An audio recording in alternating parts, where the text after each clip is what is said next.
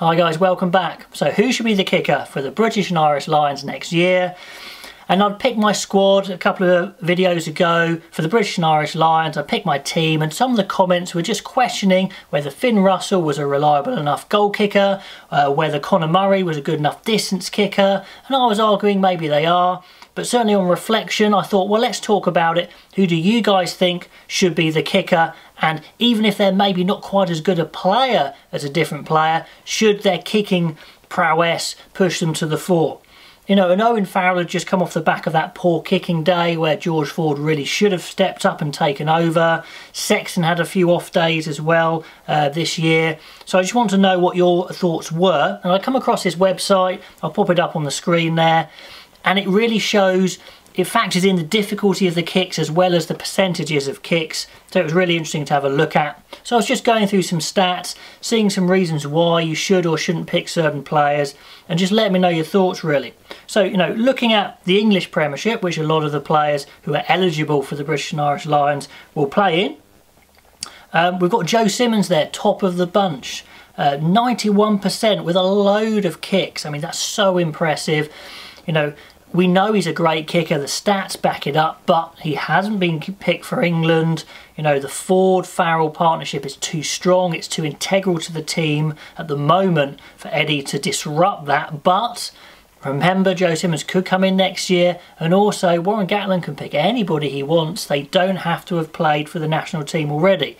So anyway, then below that, interestingly, we've got George Ford, who hasn't been in really many people's thinking for the British and Irish Lions, or even Dan Biggar. Again, a few people have picked him, but you know, he's not the top of the bunch. And then another uncapped player for England, Marcus Smith. So it's quite interesting. And then down the bottom there, we've got Sheedy and Farrell. Okay in the 70s, you know, but nowhere near the kind of the Joe Simmons, George Ford stats there. So that's quite interesting.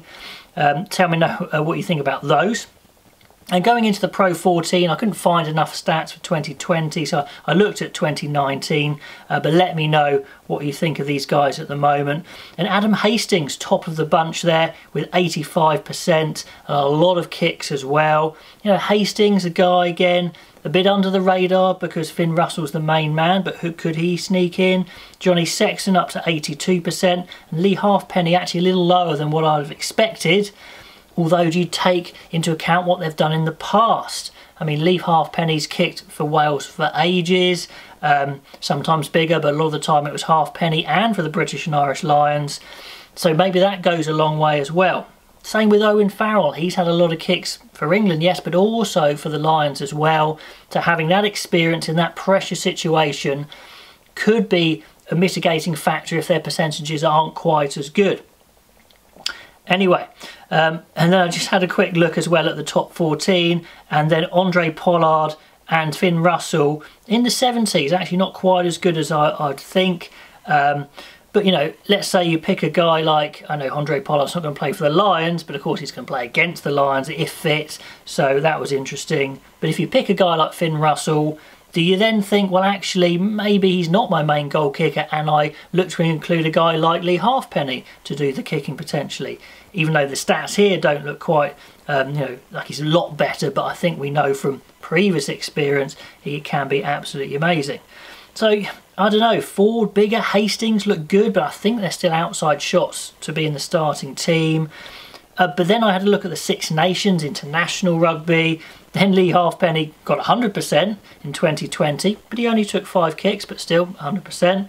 Dan Biggar, in the 90s, Owen Farrell's up to the 80s, and then we've got Finn Russell and Sexton down the bottom, and Hastings. So you think, well, maybe on the international stage, maybe you should be looking at guys like Farrell and Biggar a bit more. But anyway, in conclusion, I think Owen Farrell still is a really good shout to kick for the Lions. Whether he plays 10 or 12 potentially, he's got that experience, he can have some off days. I wouldn't say he's the best kicker ever, but certainly for a number of kicks he's taken for England, the number of kicks he's taken for the Lions, it's not going to faze him, and I think there's going to be a lot of pressure in this tour. Sexton, again, hasn't got the best stats. He's going to be 36 for the tour. Do you want him kicking for the Lions, even though, you know, he's slowed down a bit? I don't know. That's why I didn't pick him in the squad originally. Finn Russell, do you take the punt with him? Because maybe his stats aren't quite as good, but he's such a talented player. Do you kick with him anyway, or do you play a different player like Lee Halfpenny to kick for him from fullback, say? Or maybe take someone like Elliot Daly to take the long range kicks and give someone like Finn Russell the slightly easier kicks potentially. Or does Warren Gatland pick a player completely from left field, or slightly from left field even? George Ford would be slightly from left field. Someone like Joe Simmons would be completely from left field. Anyway guys, I just want to know your thoughts. I've certainly been thinking about it. It's a bit of a head scratcher at the moment, but let me know who should kick for the British and Irish Lions. All the kicks, or long range kicks and easy kicks, whatever it is, let me know and I will catch you next time.